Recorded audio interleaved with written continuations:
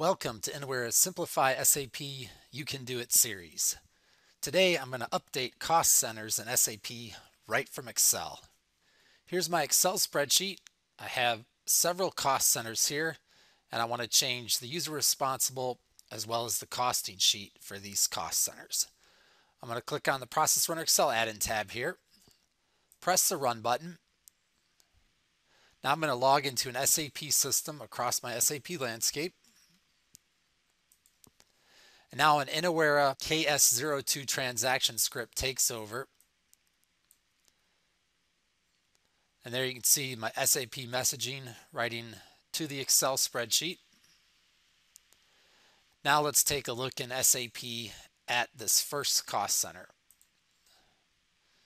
There I have the cost center, and there I have the new person responsible. And let's just go to Environment, Change Documents, and verify that that change was made. And there you can see I was able to successfully make that change. And we'll just take a look also now at that costing sheet.